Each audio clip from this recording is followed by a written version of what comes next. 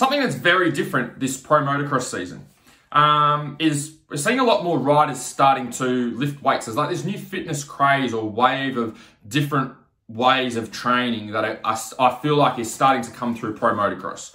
So like we see Ken Roczen's posted a lot of stuff with him lifting weights and doing weight training over recent years.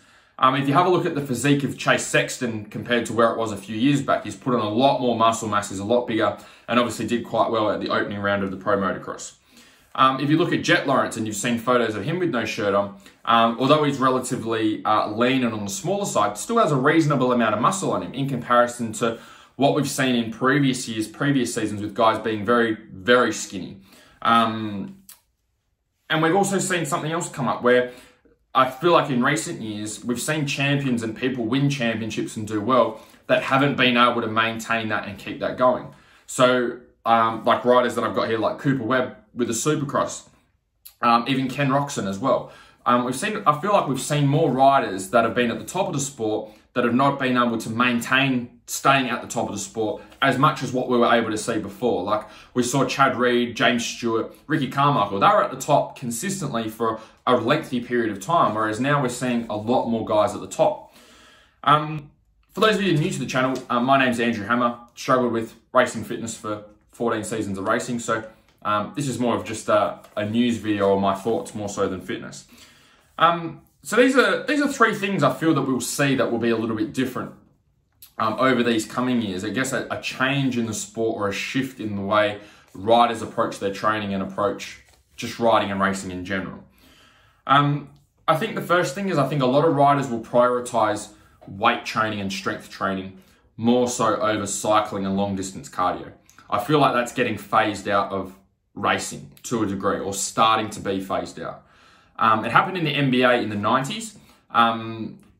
NBA or basketball players were dead against lifting weights and doing weight training because they thought that it would put their jump shot off and they wouldn't be able to hit their baskets as well as if they had more muscle mass. So they didn't do weight training. And then Michael Jordan started doing weight training, and that kind of shifted into changing the way people approach their training for basketball. And now you see all basketballers lifting weights. And I feel like that's kind of what Ricky Carmichael did for racing, is he turned it from like a more of a hobby and a bogan sport to like athletes, okay? Turning from just a whole bunch of people riding motorbikes to treating the sport like athletes, working on his nutrition, working on his strength training. And I feel like we're gonna see another shift in that as we keep going through these coming years. And I feel like one of those shifts is the cycling. I feel like cycling has been overdone for too long, and there hasn't been enough of a prioritization on lifting weights and getting riders strong. And I feel like we're starting to see that, and it's starting to come through a little bit more. Second thing, I feel like riders are going to focus more on longevity over volume of training. I feel like we've kind of gone through this wave over recent years where volume of training has been the thing. It's been just do lots of training, do lots of cycling, do heaps of stuff for hours, and that's how you get fit for riding. And I think maybe, you know, like maybe 5-10 years back, I feel like you could have got away with that, right? Like I feel like you can get away with doing all that training because the racing wasn't as demanding. And I mean that because there just wasn't as many races. We didn't have as big as seasons or as long as seasons, or seasons that are like Supercross and Motocross back to back as close as what they have been. That's something that's kind of been built over time. So before you could get away with doing lots of training because you didn't do as much travel, you didn't do as much racing, it was easier to recover and cope with everything. Whereas now riders have to be a lot smarter. Like I think we had 3 weeks, I think it was, between the last round of Supercross and the first round of Motocross. Like when you're racing every weekend, they've pretty much almost done 17 like Supercross races around America back to back. Okay, I think there was maybe one or two breaks in there, right?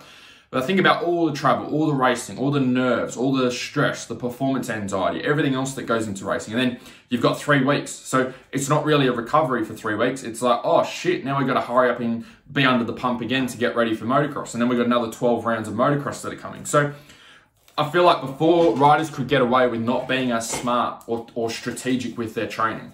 They could just get away with volume. But now they can't get away with volume because there's so much riding and so much racing. They need to be more strategic about how they approach their training and having more of an emphasis on recovery and doing the right things with their time off or time between races, rather than just doing a whole lot of stuff and then hoping that they hit the spot and they're doing the right thing. And And this comes into the third thing, which is kind of touches on number 2, which is just riders being more intentional about what they do. I feel like over recent years, we hear a lot more riders coming out or speaking out about being burnt out. Whereas we never really heard, like, you go back to 2000s, 2010, you never heard riders being burnt out. You had like Ricky Carmichael dominating and killing it, and Chad Reed up the front and Stewart up the front. Whereas now you hear a lot of guys talking more about being burnt out, and you also see a lot of champions or a lot of guys that are at the top not staying at the top for as long and either retiring or just not performing at that level and then dropping off. So we've had guys like Jason Anderson, who won the Supercross and then disappeared for a bit. Cooper Webb won the Supercross and then disappeared for a bit, and then won the Supercross and then didn't win a race for a whole season. Guys like Ken Roczen, who have done really well, who've been at the top for certain periods of time, and then they just drop off and struggling for top 10s. It's like Ryan Dungey doing really well and then retiring, or the same with Villapoto doing really, really well and then retiring from racing, and then obviously Dungey coming back for this season. And I feel like a thing for a lot of them, that I feel like the progression of the sport is going to come from those riders being burnt out. And because when they look back at their riding, like, I was just doing too much and I was riding all the time and training all the time, and it just sucked the enjoyment out of riding and racing. And I think that's gonna cause a big shift in how riders train and approach their training and racing. Riders are gonna be a lot more methodical, a lot more strategic about how they train and the races they do and the series that are important for them. And instead of just going, I need to do more, now riders are being forced to look at their training in a different way and go, hey, doing more is not actually making me better anymore. It's actually making me worse. So instead of focusing on doing more, I've got to focus on being better. And if they're focusing on being better, they've got to approach their training, their riding, their racing from a different perspective, a different way, a different angle. That means using different strategies.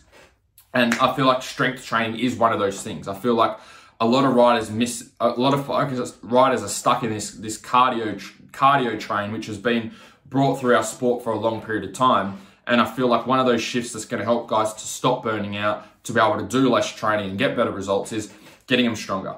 If they can get themselves stronger and put more of an emphasis on that, they can, number one, prevent a lot of injuries from having more muscle and supporting their joints and being able to have better longevity that way. But also, two, from performance, if they can get themselves stronger, they can make the bike feel lighter. If they can make the bike feel lighter, they use less energy. If they can use less energy while they're riding the bike, then they're going to be able to ride harder for longer periods of time. And the great thing about strength training is you can build strength really well within half an hour, 3 times a week. Whereas to get the benefits of cycling, you've got to be cycling for hours and hours and hours. And from my point of view, I feel like the strength training is way better than doing 3 half-an-hour blocks of strength training a week is 10 times better than doing 2-3 hours of cycling multiple times a week, from an injury point of view and from a performance point of view. But anyway, they're my thoughts. Peace out.